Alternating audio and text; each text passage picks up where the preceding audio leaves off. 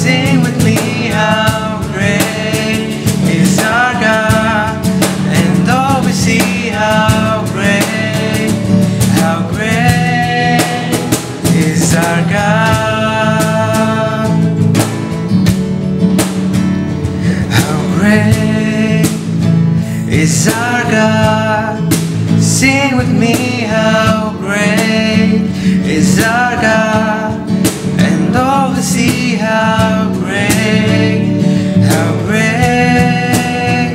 is our God.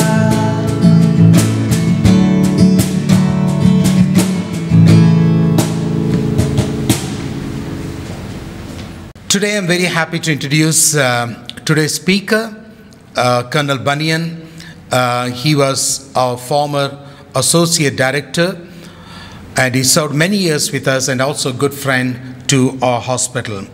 And we want to welcome on behalf of Bangalore Baptist Hospital and request Colonel Bunyan to share God's word. Good morning. It's nice to be speaking to Bangalore Baptist Hospital. Again, I thank the Almighty God for giving me this opportunity to share with you all.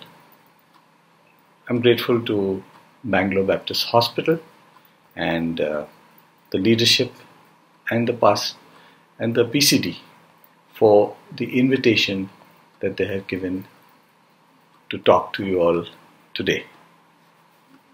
The family of Baptist Hospital has set a wonderful theme: share and do good.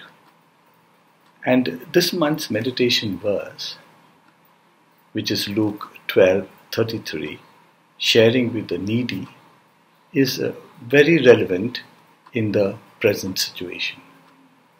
I'll read from that verse.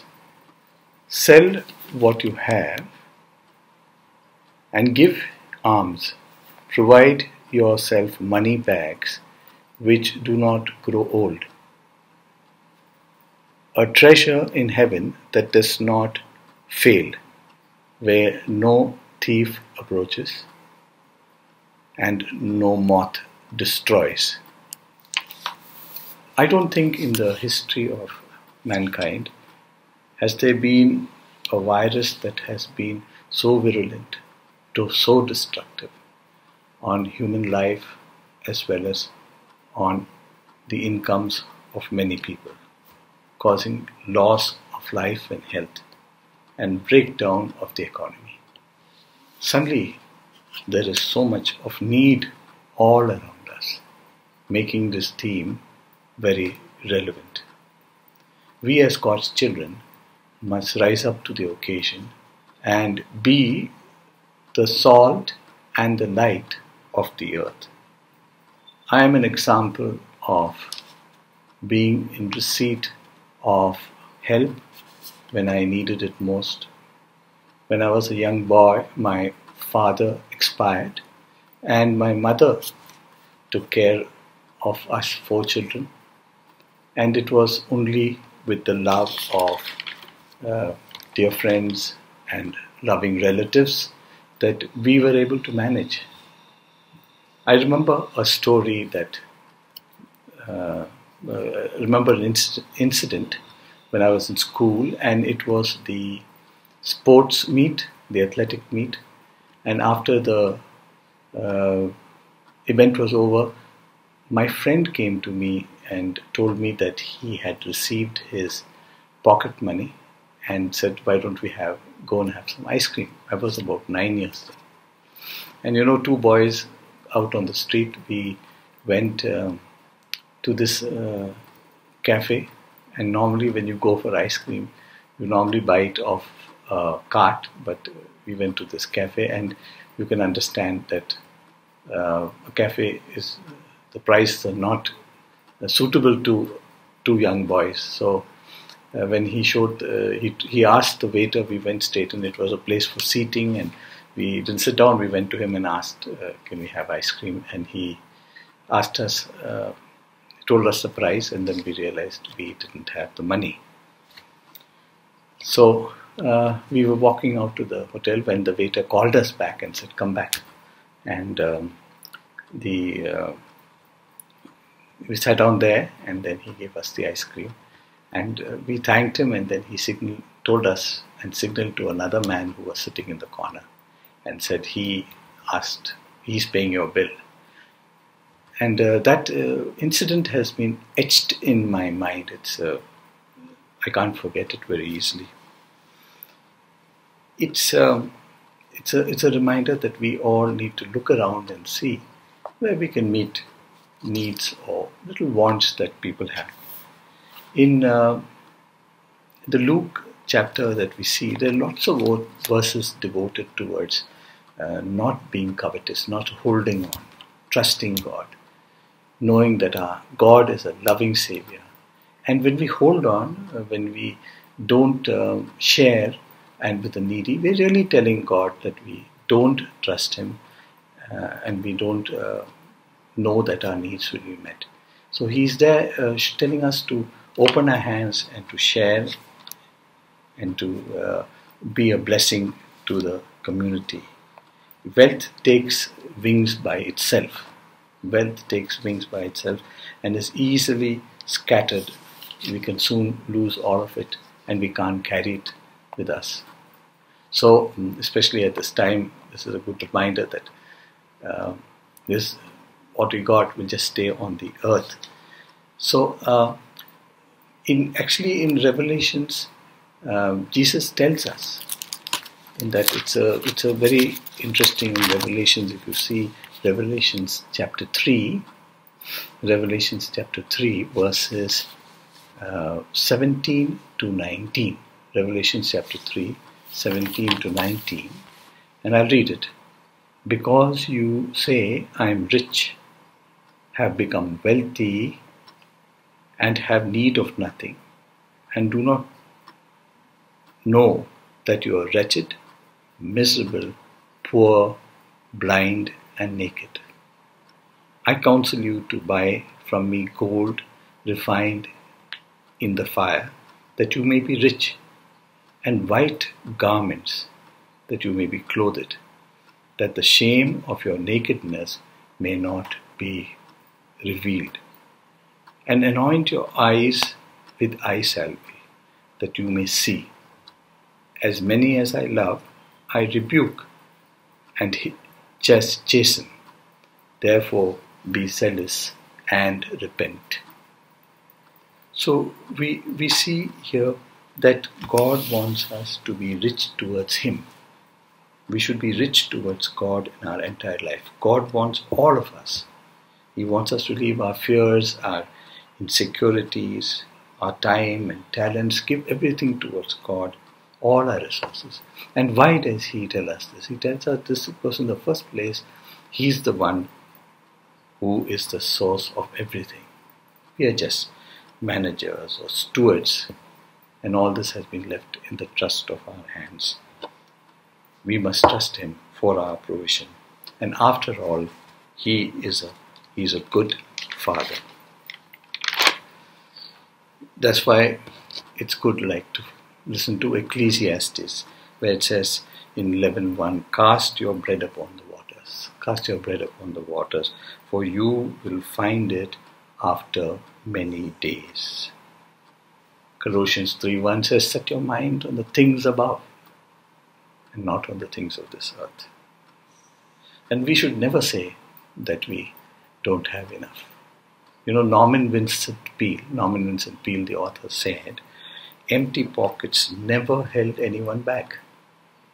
Only empty heads and empty hearts can do that. So an empty pocket cannot hold you back. It is only if you're not able to think with your mind and your heart when you really can't achieve anything. And all of us know some good hints which we need to keep remembering it when we are in crisis situation. Because I also sometimes forget to open my hand or may not notice somebody in need. We must give someone. We must meet the needs of people as we see them. And when we don't give, some of the money gets spent, isn't it? And somehow when we give, our needs are met. We may think we may not have enough and our needs are met. God is no one's debtor, somebody says. God is no one's debtor. The other thing we must remember is that donors and recipients are at the same level, and we must not look down on them. We must connect with the recipient and give more than money, love and attention and support them. Holding on to materials is wrong, and if we don't hold on and we share, it is transformative. There's a big advantage. It begins and we share. We change in our character and it transforms the way we think. We are living in a world where there's great need and we must learn to share. The World Bank says in its assessment of 2021 that 1/5 of our nation's population is below the poverty level. Roughly 320 million people that is the 320 million people, that's the entire population of US is below the poverty line. So there's so much of need, the invisible poor. Let us look around, let us reach out with love to the world that is needy around us. May God bless us, and may God bless His holy word as He works in your life and mine to change us to be better people. I want to thank Kanna Banian for bringing God's word to us. At the same time, we also would like to thank the praise team and the technical team and others who are working behind this to make this virtual service a blessing to every one of us. It's my prayer that this will be a blessing to you all. Before we close this service, let's look to God in prayer. Let's pray. Dear Lord, we want to thank you. Thank you that you've given us an opportunity to worship you. We thank you for giving us an opportunity to hear your word. And we pray, O Lord, that you'll continually minister to us so that our lives would be a blessing to many people. Lord, we want to pray for our country. We want to pray for our state. And especially we want to pray for the city of Bangalore as we go through this huge challenge to face this pandemic. God, we pray that your protection would be upon every one of us, that we would able to see your good hand of leading us as we face.